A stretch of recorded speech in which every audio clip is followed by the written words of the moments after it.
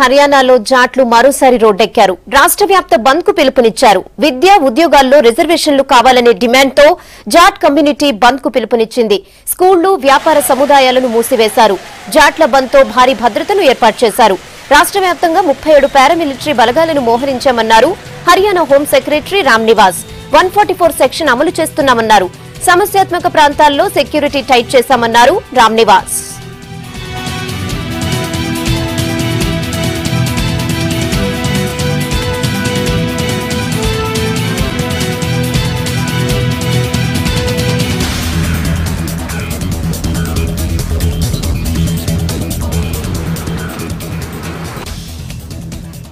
District administration in the sensitive districts has made elaborate security arrangements.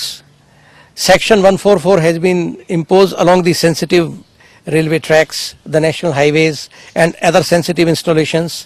Apart from that, we have also requisitioned paramilitary forces, and 37 companies have already been sanctioned, and we have made requests for 20 more companies, and we are expecting that within a couple of days we will be getting additional reinforcements.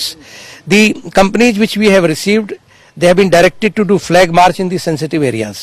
Apart from that, duty magistrates have been appointed at almost all the places, and the duty magistrate and the police officers, they have been doing joint patrolling along the sensitive highways and also in the villages.